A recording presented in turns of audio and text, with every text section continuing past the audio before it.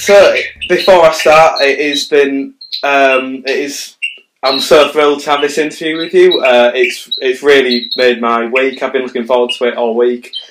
And yeah. Secondly, I watched you in She-Hulk, and you were really good in it. I like the floral necklace you had. Yeah, Wasn't it? Yeah, they had a lot of jewelry set out for me, and that's what they picked. That's brilliant. Yeah, because I've seen on your Instagram you like flowers. You like taking photos of flowers. So that fitted quite well with you then, didn't it? I thought so too. I really liked it. I liked everything they picked. Oh, that's really good to hear then. Yeah. So let's start with question one. How much of yourself did you write into Marla? Do you feel she is like a projection of yourself in a fictional narrative, or do you feel she's more of a broader character meant to represent like any aspiring performer? I would say both. There's definitely elements of my life in there, and I had already worked as an extra by the time I started writing that book at least 50 times. So I had the experience, and a lot of the stories in the book, which matches my wall, I guess. Yeah. A lot of the stories in the book are basically true. I just changed the names of the films. Instead of putting actual films I worked on, I made up films, I made up directors so I could say what I wanted about them and change it up a little bit. But some of the things, the movie that's on the train tracks. Yeah, Superhero 9. That was Spider-Man 2. Oh, really? Oh, wow. And it really happened, the whole star thing and everything. Oh, that's... Yeah, oh, wow. That's, yeah. Directed Spider-Man 2? Yeah, that's right. Yeah. I think so. A lot of it is pretty much true, but by changing the names of the movies, I could take the things that happened and sort of just switch it up. Ah, right, that's quite a good way. It's what's that? They say, write about what you know, so that's exactly what you've done, so it's... Oh, wow. I know it, but, some of the bad things, yes, so there is a lot of me in Marla because it's somewhat based loosely on things that happened to me. I also noticed, as Marla's stuck in that job that she doesn't want to be in, she wants to also be a full-time actress. I noticed on your Internet Movie Database you were an attorney. Is that right? Yeah. Did you have that sort of like a similar sort of connection where you were stuck in that job and wanted to be a performer? Is that yeah?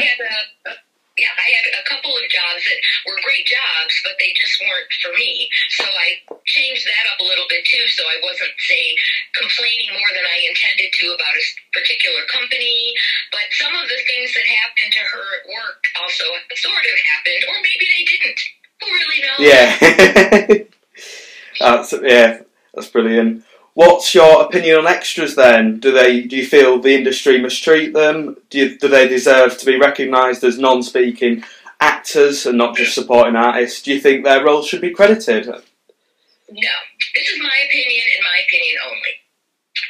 But I have now been an extra maybe more than 70 times, and I think I'm up to 60-some credits on IMDb for speaking roles, so I've done both enough times, and I do believe that there are on occasion featured extras who do a lot, but mostly extras are called extras for a reason. They're extra, and I don't think the industry necessarily treats them badly, but I definitely think individual productions can and have. I won't name the show, but there was one network TV show where the holding room where the extras wait until they're taken to set had hanging lights overhead, no toilet paper, no chairs, and the floor under construction. Really? So you're expecting adults who are wearing nice enough clothes, we weren't even playing homeless people to be pretending to be, we were in nice clothes, and you want us to not even have toilet paper or have a place to sit. So. That's pretty bad. I think the worst essay holding I've been in is just simply it was just overcrowded, and that was the only problem with it, and that makes it look like a palace. You know what I mean? In comparison to what you had to wait in essay holding, yeah, that's That's really bad. There's been a time where it was super cold out, and we were not let inside for long periods of time. Oh, really? You just froze? Is that where the ice skating part of your book? Yeah, is that the inspiration from that? Yeah, there's one I did not put in the book. Like I said, I've done a lot of times. There was one where I was told I was going to be a restaurant diner, so inside in the winter, and so were some of the other people. So some of the women didn't even have snowshoes, snow boots, and the temperature was below zero on a clock outside. And what they really wanted us to do was stand outside all night long. Really? Yeah. So do you? But yeah, but the point of the book is that how do you handle it when you're treated to feel like an extra, when you want to be treated like you're special, or you want to feel special? Yeah. Do you think that they're actors though? Because I think at the end of the day, they're not playing themselves. They're playing a fictional character in a story that's not them. And although you don't see their narrative perspective, they're still. Do you get what I'm saying, or do you not? It's absolutely fine if you don't agree, but yeah. I'm just saying the principal actors, which are people who speak, which I have been many times now, are treated very differently by everyone than extras are. Yeah. And that's really, extras can be treated, I don't want to say like cattle, but they're just sort of herded over here. Well, yeah, your book describes some of it as cattle, yeah. Don't be over there, where a principal, they bring you food. I'm not sure if they do that now. I haven't, that's not true. They do bring you food as a principal, even after COVID. I don't know what they do to extras, anymore. But back in the days before COVID, on occasion, they would literally walk around with trays of food right past the extras' faces and give it to the principals. Oh, really? Yeah, so it's hard, even though you're an extra, it's hard not to feel less than. Yeah. And you see, and I've had this happen to me too now, on a commercial once. It was really cold, and there was a person who was just assigned to be in charge of my blanket. Oh, really? Well, yeah, because I was the star of the commercial, So, yeah, and so that is, really, how do you not feel special when somebody brings you a blanket every take because it's freezing? Yeah.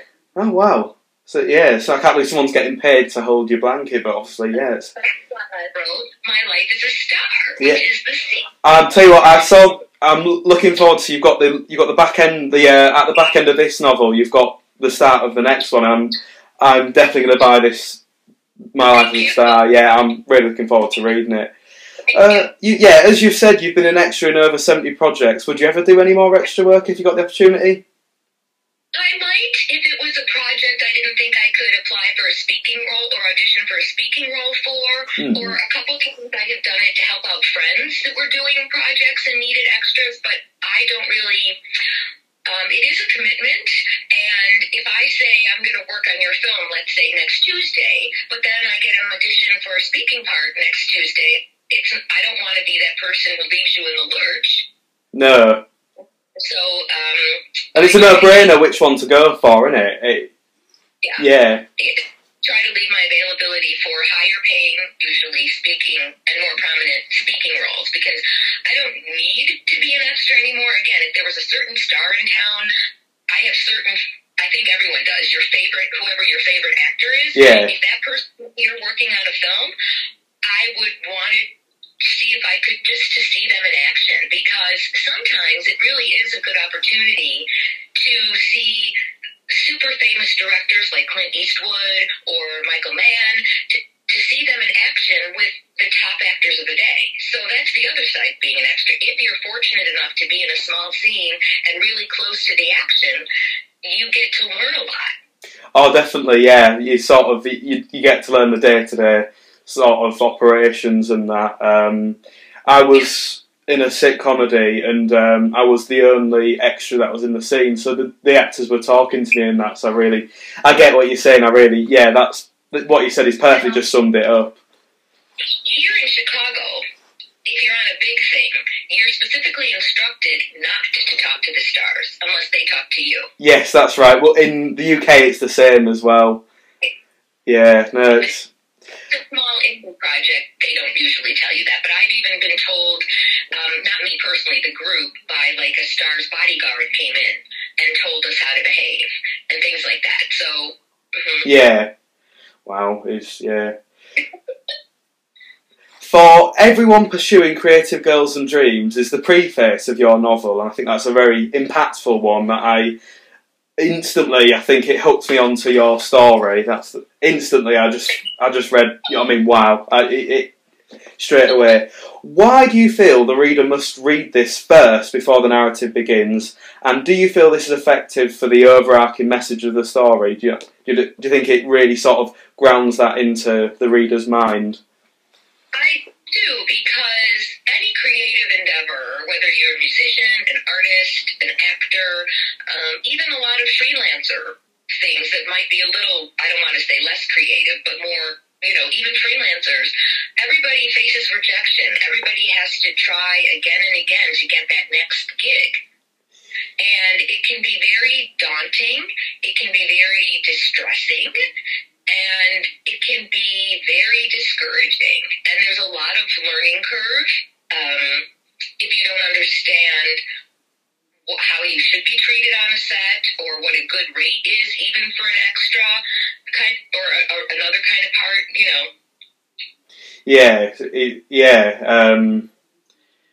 I think, have you noticed, as an actress in comparison to an extra, do you sort of feel is it a lot more easy to get extra work than it is to get acting work? 100%. Because some movies need literally thousands of extras. What movie has there might be, I'm sure there's a couple, out there that I can't think of right now, but what movie even has 100 speaking roles? Not that many. No, definitely not. No, maybe something like, the Ten Commandments, or one of those huge movies. Yeah, one of the Bible things, yeah. Something like that. But even if they did, how many of those parts would be for my type? Yeah. Whoever's type, just because there's 20 or 30 or 40 parts in a movie, which is a lot already, how many are going to be for what you could fit, or what the people in charge see that you could be? So it's so much easier to be an extra. There's so many shows, they finished their seasons now, but shows need also, excuse me, my throat is so dry suddenly. Same here. Some of the shows here, you can't, if you work on the episode this week, you can't work for the next couple episodes, so they need new faces. So, well, yes, because I was in a Netflix series, and I played two characters in the same day, but I presume that'll be spanned off from different episodes and that. But but I've noticed quite a few of the casting calls I get. It says you've got to be a new face. You can't have been already seen in this production. So.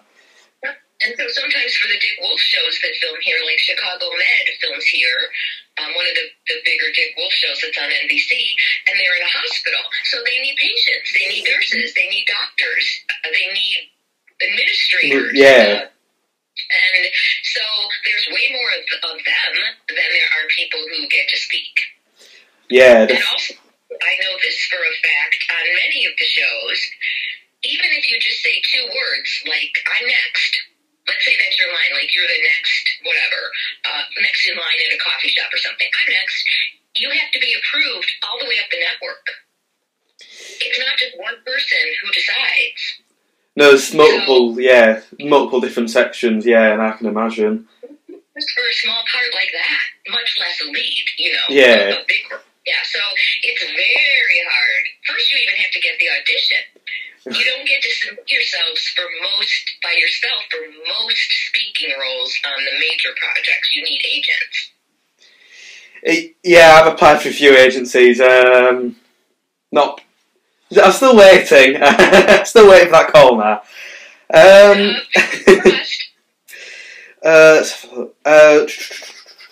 What was the fast-paced? Was the fast-paced opening of the novel deliberately supposed to reflect the fast-paced film and TV industry? So you go from in the first 4 pages, you've got Marla and X talking about parting ways. Then you've got flash forward to Marla selling the house. Then again, flash forward to Marla getting a call from an extravagant agency, and then finally another flash forward to her being on the set of Superhero 9.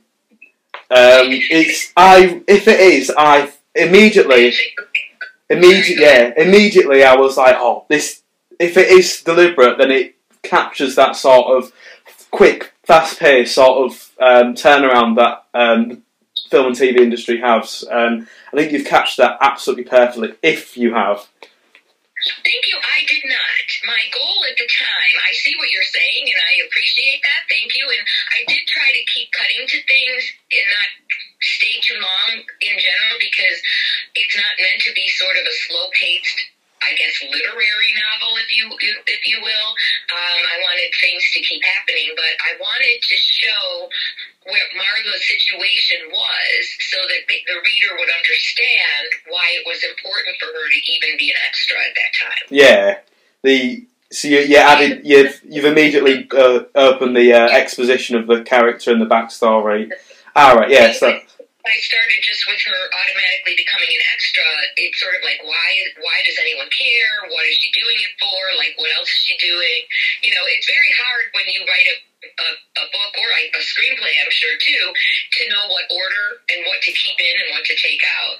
Yeah, I've wrote I self-published a book, and I was constantly changing structure and scene cutting and stuff like that, and plays I've wrote before. Exactly the same. I'm going to change that. And then the next day I look back at it and go, I'm going to put that back where it was. So you've done really, really well to make such a sort of a flowing, as you said, like fast-paced novel, and that it's really, you know what I mean? It's a work of art, I think. It really is. In capturing, do you know what I mean, the image of the industry, and that's it's. Who's your favourite character? That's a hard one. I like them all because I wrote them, but I don't know that it's sort of like choosing among your children in a way. Yeah. I mean, you know, they're my favorite when they're in the scene, and then when they're somewhere else, they're not. So. Right. So you can't pick an individual one then, no? No, really. I mean, I like them all. They all, you know, I tried to have some flaws and some not flaws, and some things are more exaggerated than maybe they would be in a real person, but I think that's fiction a lot of times, or films even. Yeah. You know, but I really appreciate your interest in even using my book in your work. That's right. So I'm using it to study the representation of extras, and in comparison to Ricky Gervais's HBO sitcom called Extras, and so I think this perfectly captures what it is to be like as an extra, and obviously you've got the experience of over 70 films 70 productions, you know, and to have the internal like idea of what actually goes on, and it's just I was reading it just so impressed how exact it is, how accurate it really is, and it's really good to have a representation of, ironically, the extra, the background character, the supporting artist being the lead person, the main character. So it's yeah. You know, and that's I did choose to write, you know, the sequel, My Life as a Star, even though I don't know how often it happens where somebody goes from an extra to being a star. I mean, I have starred in a couple short films, but I do not think of myself as a star by any stretch. So. Well, I hope everything with your career really takes off, and so I do see you on the big screen as a star one day. So this. Well, one of my short films is going to be playing in June at a big movie theater here, so I will be on a big screen. Wow. Because you've also produced short films as well. I have written one short film for myself that I played 3 roles in, and I also was the executive producer of a Zoom web series with a cast of 17. But that's so far all I have sort of written and produced in the film world. Do you have a desire to do more writing in terms of the screen, or? I might, but as you know, it's hard to get anyone to care. Oh, really? Sure. I mean, even the web series we did it during COVID. Is it the best thing since sliced bread? No. Is it funny and free? I think it is. Are the episodes short? The first one isn't even 10 minutes. There were 17 people in it, and it was during COVID when nothing could, people couldn't go anymore. And it's free on YouTube, and we still don't even have 1,000 views after trying to promote it. Really? So if I film, either I pay for it myself. I mean, yes, there's a lot of GoFundMe projects, and some of them do well, but I don't know. And even when you make it, how do you get anyone to want to watch it?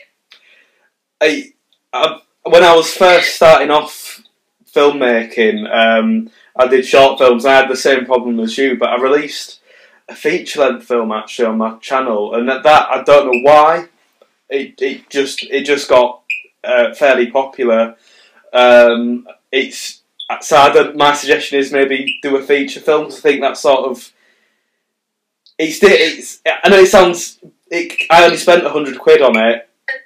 Follow-up question: does anything come of that? It's very good on sending people my internet movie database, and I've got a couple of people approach me. There was this one person the other week actually. He said, I've got an idea for a tennis TV series, a fiction thing that he had. He didn't really have much ideas, but he said, do you want to direct it? And I said, have you got anything wrote down for it? And he said he's got ideas, but he's not got a full script. He said, come back to me with a script, I'll give you ideas and stuff like that.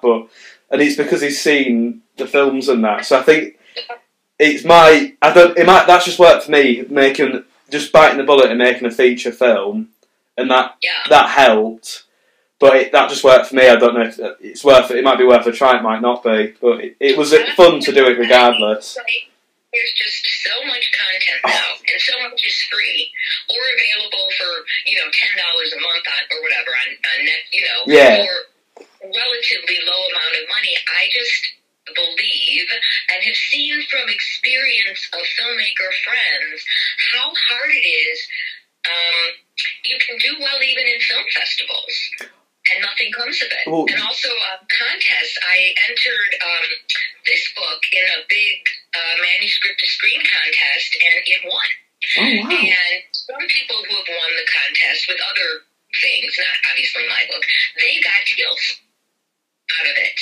And, writing deals and book and other deals. And I did get one meeting or maybe two or a couple, but nothing, not even representation came out of it. So, really? Again, like poor Marla. Yeah. She worked so hard, and it's just like people, the door opens and then it closes. It closes, yeah. So, I guess, and that's part of it too, is how many doors are you or I or whoever the creative person is, how many are you willing to keep trying to open, and how do you find the ones that work for you? Yes, exactly. It's just, is there a means to the end? So, I mean, is there ever going to be sort of a point where it is just not feasible? Congratulations to you with your feature. I'll have to go watch it now. It makes people come to you. It's I don't even want to. I don't watch it. So I don't watch it. I've never watched it back because I just like I just don't watch it back. But it's if you're making any more short films, or if you know what I mean, let me know and I'll happily watch it and I'll review it on. You know what I mean? I'll review it, or if you need any voice actors for it, I'll do it for free.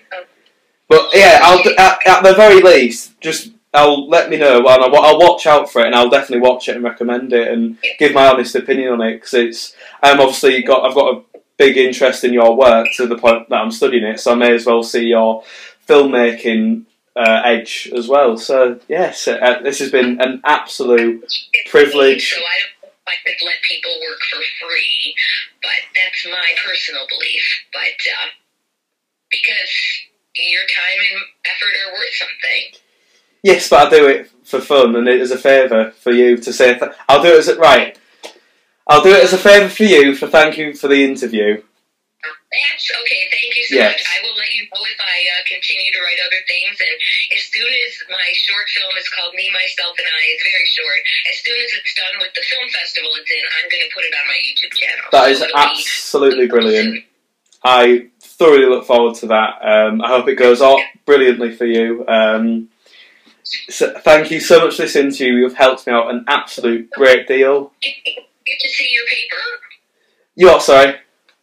Will you send me your paper or whatever? Yes, yeah, we'll do, yeah. No, it'd be quite good for you as an author to see your work in comparison to someone else's as well, and what the parallels and differences will be. So, just someone else. It's Ricky Gervais. So thank you for even thinking comparable. No, it's been an absolute pleasure reading this book. And it's been amazing talking to you, and I wish you the best with your career. Thank you so much for your interest and for your time. It's been great talking with you. Yeah, you too.